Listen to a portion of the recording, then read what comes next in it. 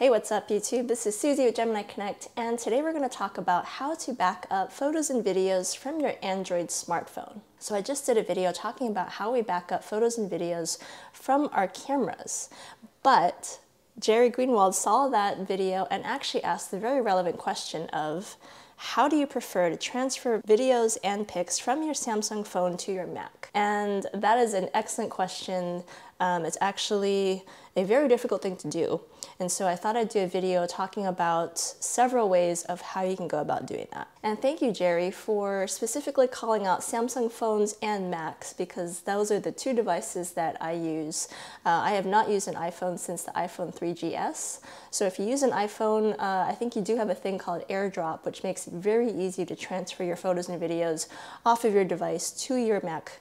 And that is something that as Android users we do not have. So that is why I think this is a really relevant video, because there are several ways to get your media off of your phone and they're not super intuitive. I really recommend getting a micro SD card if your phone allows for it, to insert into your phone and to give you just more capacity for shooting photos and videos. And this is really relevant because photos are much bigger these days as are videos, especially if you're shooting in the 4K format. So if you can, try to get a micro SD card, ideally 64 gigs, 128 gigs, 256 gigs, whatever capacity is big enough for your needs. So this right here is a 128 gig micro SD card. It's exactly what I have inside of this smartphone, and I don't want to show you how I put it in and take it out because it is a little finicky, and that's one of the reasons why I don't use this method.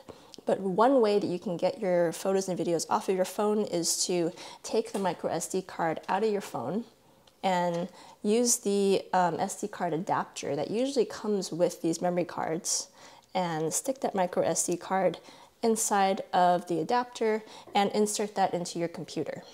And if you are lucky enough to have a SD card reader built into your computer, you can do that. If not, you can also buy a SD card adapter. If you need to get a card reader, they're super cheap, really easy to come by. I will leave a link to a SD card reader that I've used for years, and highly recommend doing that if you need to use this method. Another thing that you can do that, again, is not the best method, but if you really need to do this, you can take the USB cable that, ideally this is the one that came with your phone, because this method as well can be really finicky, and if you use a cheap or a knockoff USB-C cable, then it won't always work. But you can insert this directly into your computer and take the USB-C portion here and plug it into your phone. And then once you do that, it might take a little while, but you'll get a notification on both your phone and your laptop. And your laptop might freak you out because it will say can't access device storage, make sure your device is unlocked. So what you want to do first is actually go to your phone and say allow access to phone data. So enable that, and then go over to your computer and then say okay. And then wait a few seconds, because this usually takes a little while. But at that point, the Android file transfer app right here should pop up. So that's another thing too. Make sure that your computer has the Android file transfer app downloaded to it. And then once you do that, you can go through this process of connecting your phone, allow the permissions from your phone to your computer, and then eventually you'll have this screen pop up on your computer. And again, from here, it gets a little complicated because it does depend on your settings on where you chose to store your photos and videos. So if you elected to have those on your phone, then that's one section here, and then there's another one for your card. So for me, I do have all of my media currently being recorded internally to my phone. So what I want to do is click on that, make sure that's selected, and then I'm going to go down here to DCIM and double click that. And then again here, you're going to have a bunch of different folders depending on what kind of camera apps you have installed on your phone. And for me, my internal folder is right here, camera. So I'll double click on camera. And again, this is a really slow process. So as you open up a lot of these folders, especially if they have a lot of media, it's going to take a little while, and you might even see the beach ball start rolling on your computer. but have patience and wait it out. Okay, there we go. So we finally got into this folder here, and I warned you, right? It was gonna take a little while because it did. But if you have patience, it will eventually open up, and here you see all of the media that, again, is stored on my phone. And you can go through the same process if those photos are on your card, but again, be careful if you click around because that beach ball will come up and you'll have to wait it out. So now that we're in here, unfortunately, you cannot preview any of this media. Again, I don't want to double click because it's really fragile, really easy to lose a connection to your phone. So the easiest way to figure out what media is what is to sort it by date and time. So again, hopefully that's accurate on your device. For example, let's use everything from the 30th. We'll go ahead and copy or just select all that media from that date. So make a folder and then just drag and drop that media to your computer. And again, this might take a little while depending on how many files you're trying to transfer over. And as I was doing this yesterday, I think I had a total of 30 items, very similarly. And for some reason, it would only copy about half the items at a time, and then it would time out, I would lose connection, I'd have to repeat this entire process just to get all those images off. So this is not my favorite way of getting media off of my phone, but if I absolutely need to and nothing else works, then this will totally do at a pinch. So besides the two hardware versions of getting your media off of the phone, there's one other thing that is newer to Samsung smartphones that helps you get your media off. And so here in the smartphone, we're gonna go over to Gallery, and these are all the photos and videos that I've shot recently. And we're gonna go over to, let's find a video, because videos are really big files. Actually, this is media that I do want to get off the phone because it's going to be an upcoming video. So I'm going to go into and select 3 of these video clips here, and then go down to Share. And once you do that, you'll actually see on the very top here, there's a relatively new function called Share Large Files. And that allows you to share up to 2 gigabytes of files per day. But again, there's a problem with that in that it is limited to file size. So some of these files are too big, they exceed the 2 gig limit. So I'm not going to be able to get all the media off. So let's go ahead and try that with our biggest file here. Nope, that's the big offender. So we'll go over and get these smaller guys. Do the same thing, and if it works properly, you'll see a link share come up. You can actually copy that link and you can send it to somebody or send it to yourself. The easiest thing I find is just to go over to Gmail, send myself an email.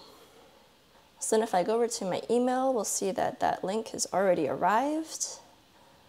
And if you click on it, you'll see all of those media files that you just sent to yourself are right here and they're available for download. So click that download button at the bottom, select the items that you want, and then hit download again. And then those files will start to download to your computer. So this is a pretty new function that, again, I'm seeing on Samsung phones. I think it's a Samsung solution that I hope gets continued to be supported, because right now there's just not a very fast and easy way otherwise through Google to get your photos and videos off of your phone. So the next few solutions I'm going to go over are actually app-based. So you're going to need to download these apps from Google Play. The first one is Google Photos. So if you have a Google account, you probably already have Google Photos available as an app. So you can go over from your desktop computer and just click on that icon there, and you'll come into your photos. So you, again, have to go through your phone, make sure that you have the Google Photos app downloaded and set up and synced to your account. And right now, I apparently have not synced the account since February. So it's missing a lot of my newer photos. I think right now they're still uploading. But as long as you have those settings set up, then you'll find all of your photos and videos from your phone here in Google Photos. So you can go in and preview those images, share them with people, download them. If I want to download, I'll go right here to these more options and just hit download. And then those photos and videos will download to my computer.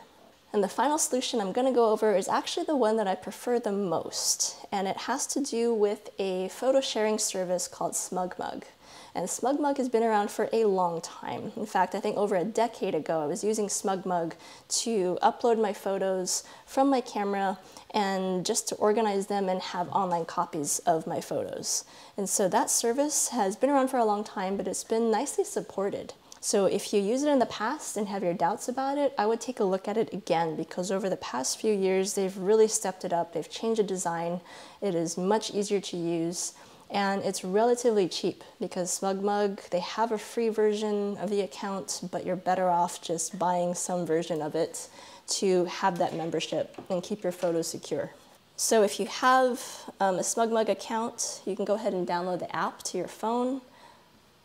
And again, this is a great service not only for your smartphone media, but also for media coming directly from your camera, because as far as I know, there's unlimited storage. And that is one of the reasons why I chose this service over other services such as PhotoShelter, which is another popular one. But PhotoShelter really limits the amount of data that you can upload.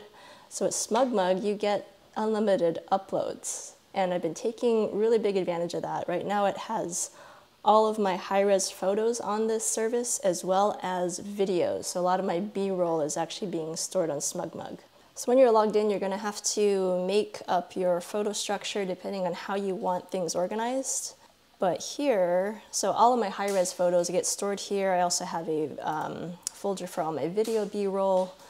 But the nice thing that is related to this video has to do with these little folders down here called the Android Backup. So if you have a SmugMug plan and you have the app on your phone, this is something you do when you first, set up the app, but you can go into the gear icon on your phone, and there should be an option here that allows you to create an automatic backup. And when you do that, you have to make the folder that, is shown here, the Android Backup folder, and with that folder created and the settings set up, you can actually automatically have all of your photos from your phone upload to this folder on SmugMug.